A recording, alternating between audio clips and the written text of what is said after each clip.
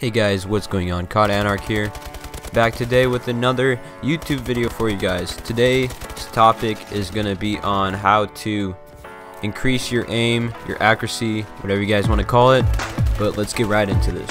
To start off, you guys want to get used to your sensitivity. Normally me, I keep it at 6 or like up to 8.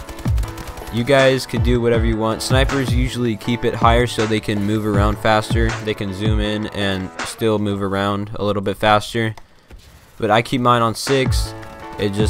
That's how I always have it, and that's how it's gonna be. Alright, so the next option is to play on bots before you start up a game. It just warms you up and it helps you get your aim on.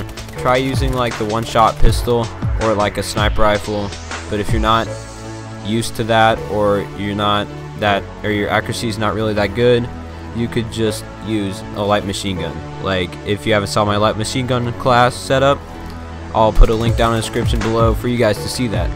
The next option is to use physical items on your controller, such as like a Control Freak or like those cheap off brands at like GameStop or whatever. Anything that will make your thumb stick better to the controller itself.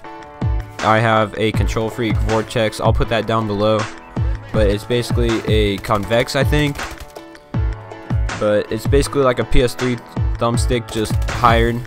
So guys, thanks for watching. If you haven't saw my last video yesterday, I'll put a description in that below. I don't know what I'm talking about right now, but honestly, I'll put that down below. And hopefully I'll have another video tomorrow up. I'm thinking how to hire your kill streak to get to your kill streaks faster in a game, like I did on Ghost. But anyways guys, check out my last video, leave a like, dislike, say what you think in the comments down below, whatever. My voice is really messing up right now, and I'll see you guys in the next video.